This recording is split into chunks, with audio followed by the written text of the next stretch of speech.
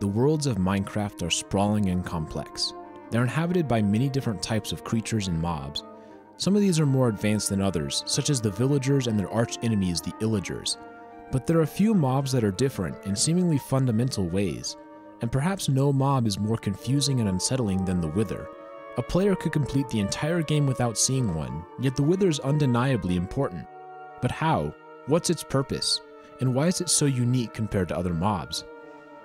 Welcome to Deep Dive, a series where I explore some of the strangest and most obscure mysteries in games, such as Minecraft. Tonight, we're going to take a look at one of the two boss mobs. We'll examine the clues, both subtle and hidden in plain sight. Hopefully, we can learn about what the Wither is and begin to put the puzzle pieces together. I should say that this video will be more understandable if you've seen the other Minecraft deep dives, but I'll do my best to catch you up if you haven't. With that out of the way, join me for a dive beneath the waves.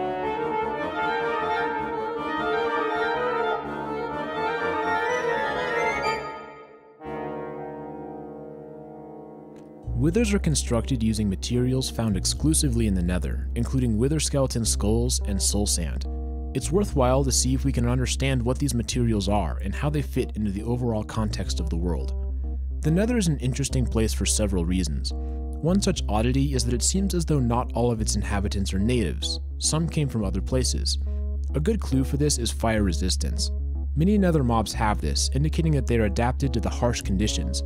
For example, blazes shoot fireballs and are even made of fire. Ghasts are also immune to lava. Magma cubes thrive in the brutal basalt deltas biomes, using their jumping abilities to navigate the stalagmites. Even striders, although passive, clearly belong here. They walk on lava and they're cold and shivery when on solid ground. However, there are mobs that seem to be foreign. One example is the piglins. Survival is a struggle for them. They're not immune to fire, and they live in decrepit structures, unable to or unwilling to repair them. Furthermore, they must engage in dangerous hunting parties just to survive. The Endermen also don't belong to the Nether. If you've seen my previous deep dives, you'll know why. I'll explain more about the Endermen later on. There's yet another mob that's not native, and that's one we need to take a closer look at: skeletons. Minecraft has many undead mobs. All of these come with an implicit truth: the undead mob was living at one point. The overworld contains several mobs like this, mostly zombies and skeletons. The fact that there are so many of them seems to imply that at one point there were far more living creatures than we see today. So who were these zombies and skeletons when they were alive? They weren't villagers, as they have their own zombie variant. They weren't piglins for the same reason. And they probably weren't Endermen either. Physiologically, they're just so different. I don't see how any of them would fit with an Enderman shape. So we're left with one option. These undead mobs belong to a species that no longer exists in its living form. These are the ancient builders, and they were similar in size and shape to the player. I've talked about them before. There's evidence that they used the sunken ships and constructed the monuments. They've left behind a lot of loot as well. Something catastrophic happened in the overworld, however, an event which is beyond the scope of this video. For now, it's enough to know that the ancient builders existed at one point. All of this evidently happened in the overworld. That's where most of these mobs are found. A mass extinction event would be unlikely to be interdimensional, as the three dimensions are just so much different from one another, with very few gates connecting them. So it's somewhat intriguing that we occasionally find skeletons in the Nether. Deepening the mystery, there are two different types: standard skeletons and wither skeletons, which are a larger variant that can cause a devastating wither effect. Clearly, something strange is going on here. We'll start by examining the normal skeleton, and then see if we can learn about the wither skeleton. Just to avoid confusion, I'm going to be talking with respect to the Nether. Some of the stuff I say won't be true for the overworld. Skeletons spawn primarily in the Soul Sand Valley biome. They're not the only bones here. We can find huge Nether fossils buried as well. It seems as though there's something special about soul sand that causes skeletons to appear nearby. Let's take a closer look and see if something jumps out at us. It's pretty well known that the texture of the soul sand block shows several screaming souls. But is it possible that it somehow literally contains souls? There's actually evidence for this. Boots with the soul speed enchantment allow the player to walk quickly over soul sand and soul soil. In doing so, there's a unique particle effect that's produced from the ground. Some sort of being with a face writhes and turns as if it has escaped a trap. It starts colored brown, probably coated in sand, but as it rises, it frees itself and reveals its true color, a beautiful light blue. Then it fades away. This could actually be a soul. The only other ghost that we see in Minecraft is a Vex, which has a similar blue color. So it would seem as though there really are souls trapped in the sand. What's more powerful though is that we've learned that there's a way to release them. In doing so, they're converted to actual work. The player can literally move faster. Souls have some sort of energy to them, and there are ways to put it to use. I'm going to call this effect soul energy, as the souls appear to be the primary source of its power. There are some other phenomena that can be explained using soul energy. Let's look at soul fire. It burns forever on soul sand, and it's also hotter than normal fire, as evidenced by its increased damage. It has a familiar blue color, the color of souls. Is this fire a result of souls being burned, releasing soul energy as heat and light? Another mob has figured this out, the piglins. The piglins avoid all types of soul fire, including lanterns and campfires. It's not because they might get burned, regular fire will also do that. I think it's superstition. Somehow they know that soul fire is powered by actual souls. Understandably, they want to stay well away from that. And can you blame them? I would do the same. Soul energy has even more uses. For example, nether warts can only be placed on soul sand. They're certainly not getting their energy from the sun. They grow equally regardless of environmental factors. Therefore, they must be powered by the soul energy from the sand itself. Nether warts are useful. Almost all potions require them. There's an argument to be made that at least some of the energy powering a health potion is ultimately soul energy. This brings me to an idea that I've talked about before. Minecraft clearly has some type of magic. We can enchant armor, for example. One way to interpret Minecraft magic is that it's fundamentally based on death and destruction. Enchanting requires experience, and the best way to get that is by killing other mobs. The player gains experience through death, and it loses it by enchanting. Like real-life energy, it always balances out. It's not created or destroyed, it just takes different forms. This would presumably be true for soul energy as well. So the next question is, where did these souls come from? The answer seems obvious: skeletons. Soul sand valleys are infested with them. We've already established that the ancient builders are overworld skeletons, but we do know that they did exist in the nether at one point. We can find items like horse armor in the nether fortresses.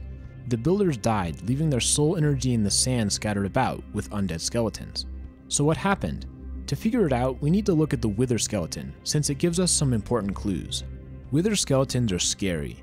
They're tall and they move quickly, attacking the player with a sword. Their signature is a brutal effect known as withering. When afflicted, a player's hearts turn black and begin to disintegrate. Withering is a strange phenomenon. It's different from poison as it can kill the player, and only mobs that can cause it are immune. Webster's dictionary defines wither as to lose vitality, force, or freshness. I'm going to propose something here that may initially seem wrong, but hopefully it'll make sense by the end of this video. The withering effect is the conversion of health to soul energy. The wither effect extracts soul energy from a being. Their life force is lost, but soul energy is produced. It's most often captured in soul sand, which acts as soul energy sinks, storing vast amounts of it. But why? Why do the wither skeletons do this? There's one more element that we still need to discuss, and it's the most important of them all. Now that we have a basic understanding of soul energy, it's time to investigate the wither. Withers are built using two materials, soul sand and wither skeleton skulls. Upon construction, the wither spawns and begins powering up. After a few seconds, it starts its rampage, firing skulls that cause large explosions. It's a very challenging fight, maybe even harder than the Ender Dragon. The wither's attacks aren't random. It specifically targets other mobs that are alive. It won't attack anything undead. When one of the skulls kills a mob, it places a wither rose on the ground if possible. In certain cases, wither skeletons can spawn on wither roses. What we're seeing is a life cycle. The wither produces roses, which can in turn create wither skeletons, who could eventually be used to make another wither. But this only tells half of the story. To really see what's going on, we need to look at the wither from a soul energy perspective. Let's assume that the wither status effect is in fact draining life force. The wither causes the wither effect on nearby mobs. That soul energy needs to go somewhere, and the rose eventually uses it to produce a wither skeleton. This offers a substantial improvement in soul energy generation capabilities, as wither skeletons can move around and seek out mobs. They do this as much as possible, slowly building up reserves of soul energy. When a wither is constructed, that soul energy is put to use. Wither skulls suck it out of the sand all at once, and the vast amounts of stored energy creates the wither. It uses this energy to attack with explosions. Some of these will kill mobs, dropping roses and continuing the cycle. However, not all of the wither's soul energy is used to attack. When the wither is eventually killed, it drops a nether star. This is like a soul energy diamond, an item which has an extremely dense concentration of the soul energy from the Wither. There's only one known use for the Nether Star, to craft a beacon. The color of the beacon is interesting. Once again, it's the same light blue that we keep finding, the color of souls. The beacon is powered by soul energy from the Nether Star, and it's very useful. It can apply a wide variety of positive status effects on a player. It could be thought of as fundamentally similar to a potion, although much more powerful. Remember, potions are made using nether warts, which also require soul energy. This soul energy cycle seems to make sense, but there's still something that's not quite right, which is the fact that the Wither must be built by someone. In that sense, it really feels unnatural. Without external intervention to keep it going, the cycle would die off. No withers means no roses and no wither skeletons. It doesn't feel like something that would just happen in nature, more like something that was created artificially. Fair warning, from this point onwards, things are going to get pretty speculative. I'm going to make a bit of a leap here, but if we read between the lines of what we've seen so far, there's at least a chance that what I'm about to say is correct, so take it with a grain of salt. Throughout these deep dive videos, I've slowly been developing the lore of Minecraft, and in my opinion, the Endermen are the most important mob of them all. I'll give you a quick recap of what we've discovered so far. It appears as though the Endermen began in the end before discovering portal technology and sending a few Endermen to the overworld. Unfortunately, they were trapped with no way to return. Eventually, these few made it to the Nether and found that blaze powder could power Eyes of Ender, allowing them to return to the end. As the Endermen studied the Nether, they realized that blazes only spawn in certain areas. There were also wither roses here, which made traversing these places dangerous. Since the Endermen were mainly interested in getting blaze rods, they cleared out the nether roses and began construction on huge fortresses, high above the lava lakes. However, what they didn't realize was that the intense power and usefulness of blaze rods came at a cost. The wither roses that they removed weren't the problem, they were a symptom of something more deeply wrong with these areas. As they constructed their fortresses, they found that a new type of enemy would spawn, wither skeletons, with a brutal, life-draining wither attack. As blazes continued to appear, so did wither skeletons, picking off the unsuspecting mob and killing them with the withering effect. Soon, the Endermen began to realize that the wither skeletons were closely connected to the blazes. The energy for the powerful blaze rods came from the wither skeletons. They had unknowingly stumbled upon soul energy. The value of blaze rods was so great, however, that they chose to deal with the skeletons rather than tear down their fortresses. At least these skeletons were constrained in one place. However, there were more than just Endermen using the fortresses. The ancient builders also were there. Maybe they even helped construct the fortress. There's evidence in other places that Endermen and ancient builders learned from each other, such as the similarity between sunken ships and inn ships. The builders also chose to use these fortresses to harvest nether warts for potion brewing. If there's one trait we've seen about the builders, it's that they like to think big. They began to wonder about the nature of this soul energy trade. Blaze rods and nether warts were clearly useful. Was it possible to harness this energy without the danger of wither skeletons running around? Maybe there was some sort of way to obtain a vast amount of soul energy all at once, instead of needing to slowly build it up over time. This research eventually led to the design of the Wither. The builders hoped that the wither skeleton souls and soul sand would react in such a way that the stored energy would be released all at once, ready for the taking. They drew up schematics for the Wither. Then one day, they constructed it. But the builders didn't realize the true power of soul energy. Sure, a nether star was produced, but with a huge caveat. It was hidden inside of the Wither, a shockingly powerful mob that took the builders off guard. They'd accomplished their goal of concentrated soul energy, but they'd done it too well. Some of the energy gained sentience. In the same way that a wither rose converted soul energy to wither skeletons converted soul energy into a wither. The builders were eventually able to defeat the Wither, and I'm not sure if they made another one. Perhaps they recognized the great danger they unleashed and vowed to never use it again. Or they saw the power of the nether star and determined that it was worth the risk. We don't see nether stars or beacons in chests anywhere. This sort of makes me think that they only built one.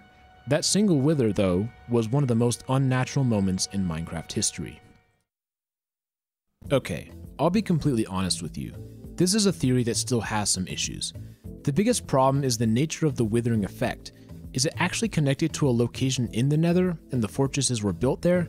Or did I get it flipped and something about the construction of the fortresses caused withering? I spent a lot of time thinking about this, and I'm not finding evidence for the fortress itself being the cause. The only thing that it could be is the blaze spawner, but we see spawners all over the place without wither effects. So I was forced to assume that the location in the Nether matters, and that the fortress was built there. It doesn't quite feel right though, like we're taking too big of a jump. Here's what I will say. I don't see the production of the Wither as a cataclysmic event, contrary to some other popular theories. The reason for this is that when we spawn the Wither, nothing like that happens. It's extremely destructive in the short term, but it's defeatable, seemingly without long-term consequences. Rather, I really do think that the Wither is a manifestation of a disease, the same disease that causes withering. The hardest part for me to understand is the Wither rows, as in the present day the only way to find them is through the Wither itself. However, I have to think that they were natural at one point, and it offers a convenient explanation as to why Wither skeletons and blazes only spawn in one place. I also wish I knew exactly how soul sand works. It's obvious that soul energy is contained within, but I'm not completely sure how the Wither effect gets it there. Is soul sand like a magnet for soul energy? Or is soul energy all around us, but the soul sand is the only block capable of trapping it? I still don't know for sure. So it's a little bit awkward for me to be here telling you that I don't know how it all works. But I'd rather be honest about this instead of creating some huge convoluted theory and making stuff up to fill the holes. There's this nagging feeling that I'm missing something big, I just don't know what. So I'm going to do something I haven't done yet on this channel. I'm going to ask the community for help. In the description there's a link to the Discord. If you think you understand the nature of the withering effect and why it only happens in nether fortresses, let me know. I'm not opposed to doing a follow-up video on this. I really just want to find the answer. The puzzle pieces are in front of us. Can we put them together in the right order? Anyways, thanks so much for watching. As always, I enjoy reading your comments, and I appreciate each and every one of my viewers. The growth of this channel has been nothing short of explosive, and I'm really happy to be producing content that people enjoy. Let me know in the comments what you want the next video to be about. There's so much mystery in Minecraft, and I can only hope to slowly uncover it. This has been RetroGamingNow. Have a great day, and I'll see you all in the next video.